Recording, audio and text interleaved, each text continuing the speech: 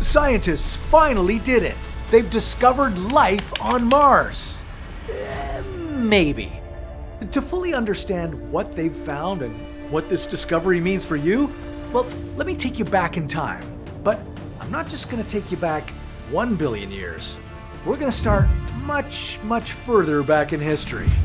Billions of years ago, Mars wasn't a simple, lifeless red rock.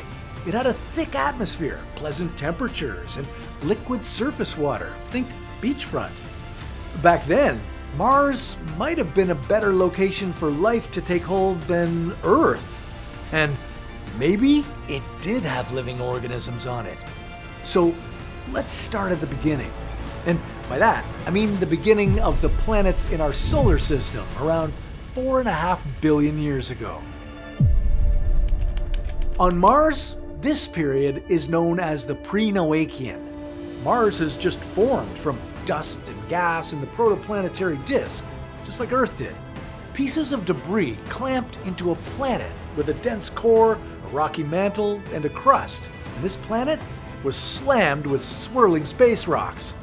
In its early years, Mars had a very dense atmosphere and an ocean so big it covered 1/3 of the planet. At first, the planet was super hot, but slowly, between 4.3 and 4.4 billion years ago, it cooled down. Fast forward to the Noachian period, about 4 billion years ago.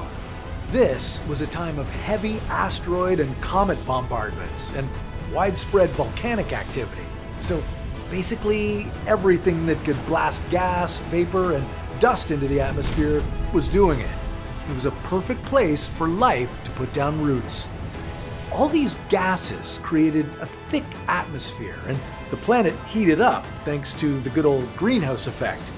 Suddenly, Mars had clouds, valleys, lakes, and even rain, likely acid rain. And this acid rain wasn't just destructive, it may have been useful. As it dissolved Martian rocks, it released minerals and nutrients into rivers and lakes, providing a chemical buffet for any microbes trying to survive. Not harsh for you, but a probable paradise for tiny alien life. Then, somewhere between 4.1 and 3.7 billion years ago, things started going downhill. The interior of Mars cooled off and its magnetic field dissipated. Now, that's a problem for life. You might not think about magnetic fields very often, but without them, planets die. That's because without a magnetosphere, nothing is protecting the planet from solar wind. And that wind strips planets of their atmosphere.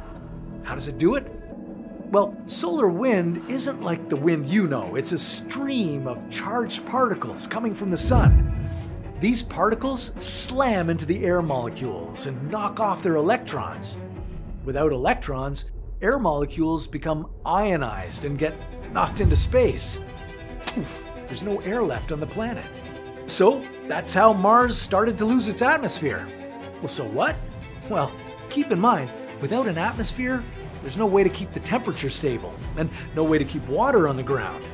That meant that the hot spots for life to arise on Mars became smaller. The clock was ticking. But the conditions for life were holding on. All is not lost. You still got this, Mars.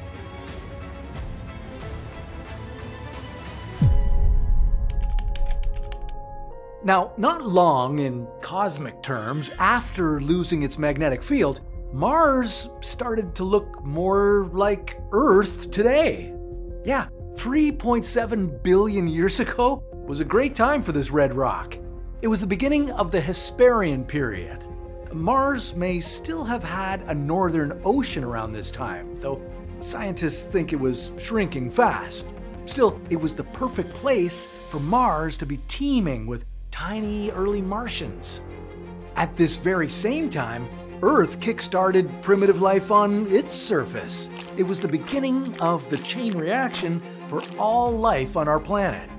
It's also the period of time between 3.2 and 3.8 billion years ago when something mysterious happened on Mars. Something that left potential biosignatures on the Martian rocks. When scientists discovered these biosignatures, they knew they were onto something big. Well, I actually have one of the scientists who worked on the discovery right here with me, Dr. Ed Clutis.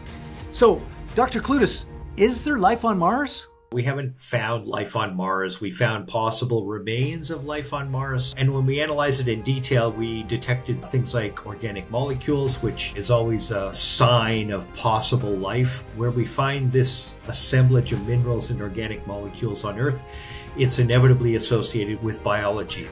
This discovery started when NASA's Perseverance rover was out cruising the Jezero crater, which used to be a huge Martian lake and river delta.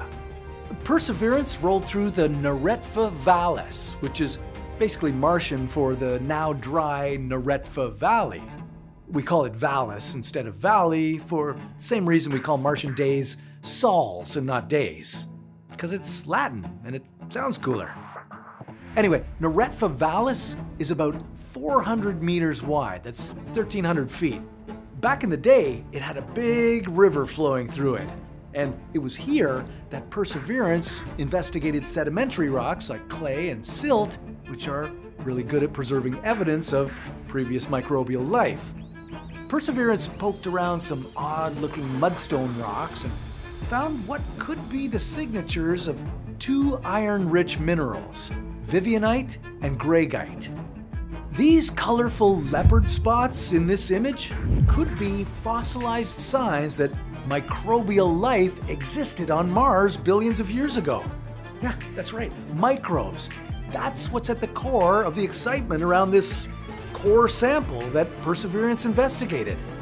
When we look at these spots, we could be looking at evidence of ancient life on Mars. Now, one thing NASA's rovers can't do is go back in time and capture Mars exactly like it was 3.5 billion years ago. Which is fine, because on What If, we don't have a Mars rover. We have something better. Or worse. Definitely better.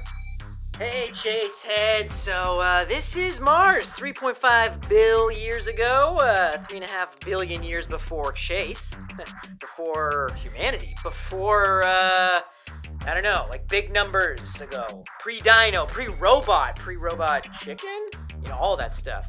It actually looks pretty sweet, you know? But life? Nah, I don't see it. Nothing. Well, nobody said there would be walking, talking aliens, but you're looking at a river that's potentially churning with all kinds of single-cell organisms. I mean, it's cool here. I always think of Mars as like, you know, red, but it's like beautiful. It's like blue skies, you know, water. Check it out. I mean, I guess the dirt is still pretty red, but like, you know, look, Martian clouds. Pretty cool. The air's unbreathable. You still need a spacesuit, but it's pretty, you know, and thankfully seems pretty safe. Ugh. Look, okay. You guys wanted me to show you what life was like in this potentially historical spot, right? Huh? So, here you go! There's a bunch of dirt and stuff. You can't see anything without a proper microscope. So honestly, disappointing. Very disappointing. Yeah, that appearance was disappointing. It's true, even though this recent discovery was the best proof of ancient life on Mars, it's very unlikely that life was anything but microbes. And while Perseverance has collected a number of samples, we still have to get those samples back to Earth so we can study them properly. The current plan is a sample return mission in 2030, and I believe the samples would come back to Earth in 2031. Yeah, getting those rocks back is a complicated process. NASA is looking at sending a whole team of robots to get these samples and bring them back to Earth on a European Space Agency orbiter.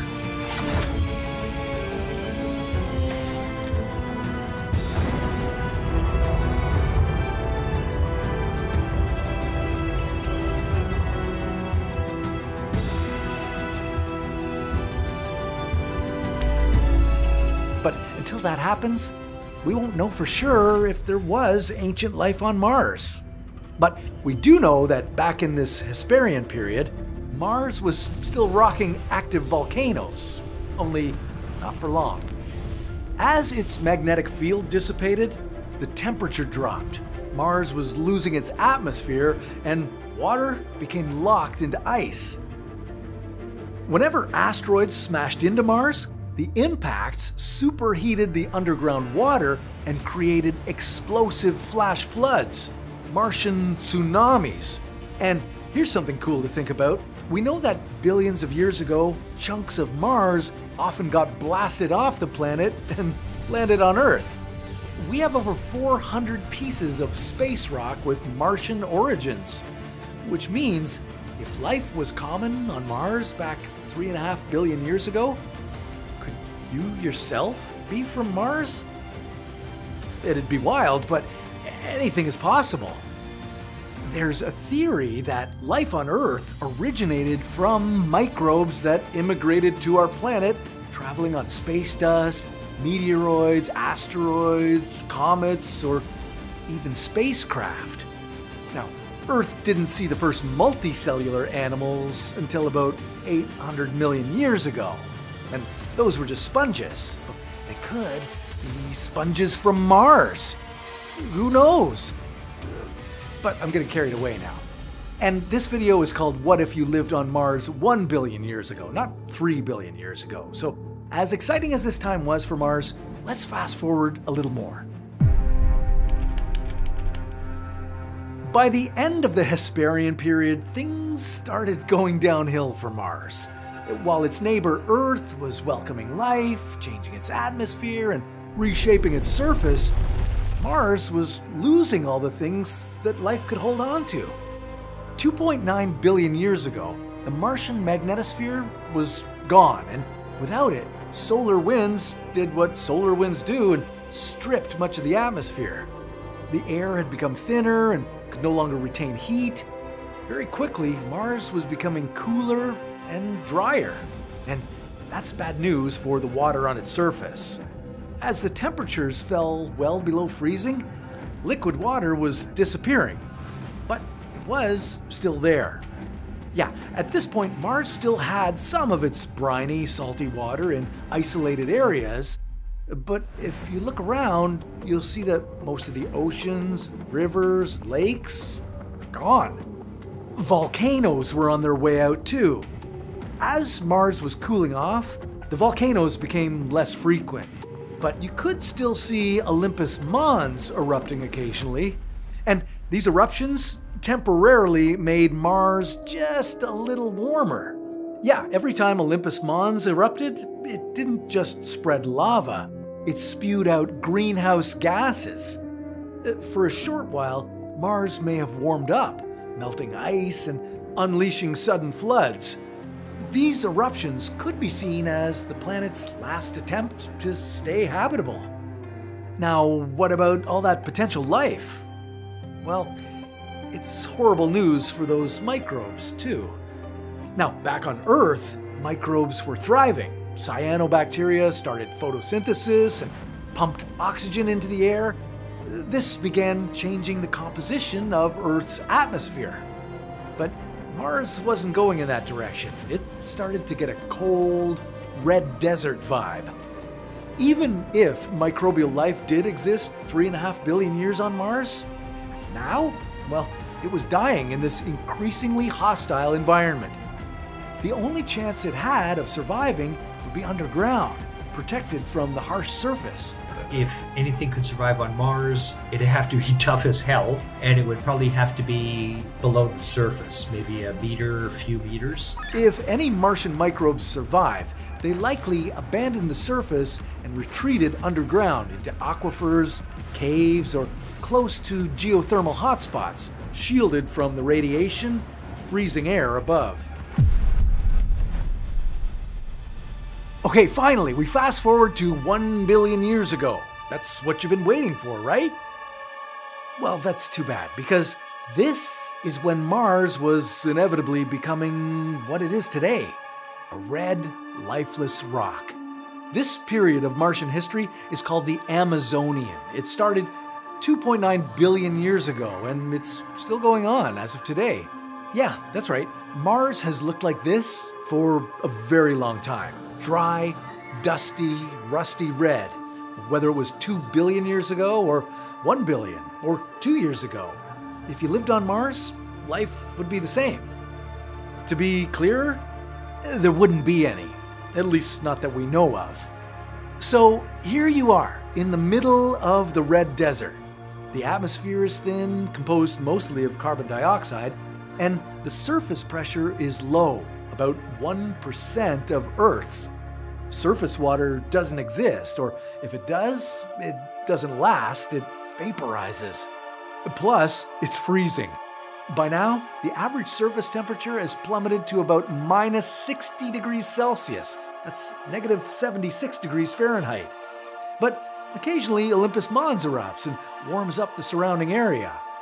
If you don't know, Olympus Mons isn't your average volcano.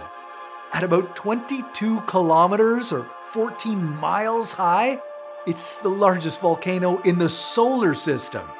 Yeah, 3 times taller than Mount Everest and about the size of the entire state of Arizona. It started forming 3.5 billion years ago. For billions of years, it was growing, turning into a giant. It was able to do this without any interference because Mars doesn't have plate tectonics beneath its crust to move this mountain around. And 1 billion years ago, it was still active. Not as active as in its best years, but it wasn't dormant. It spewed lava for hundreds of kilometers and reshaped and warmed the Martian surface around it. Back then, it could have been a Martian's last resort. All that underground heat could have created hydrothermal systems, which are a really good place for microbes to hide from the harsh surface conditions. Today, Olympus Mons is silent, just a giant pimple on the Martian surface, one that's visible from space. I had one of those before senior prom. From this point on, Mars didn't change much. Now, without an atmosphere or water, its surface is primarily changed by erosion, some late-stage volcanism, and lava flows. Strong winds also shape Mars, creating sand dunes and flattening the plains. There could be underground water, but no oceans. And here and there, there's faint evidence of life, like these leopard spots on rocks that shouldn't have spots. You know, the search for life on Mars is going to get harder as time goes on. The spacecraft we send now, we decontaminate them as much as we can so that if we do find organic molecules or possible biosignatures, we're pretty sure that it's not contamination brought from the Earth. But once you start sending people up there, I mean, we're just bags of microbes and germs, right? So once we start sending people up there, finding unambiguous signs of life is going to be harder because we're not going to be sure that it's not contaminants that we brought ourselves to Mars. Mars actually... Oh, look. Storm's coming. That's not ominous at all. Maybe one day you'll set foot on Mars, build a base, grow some potatoes, and try your best to last longer than 5 seconds here. But that's a story for another What If.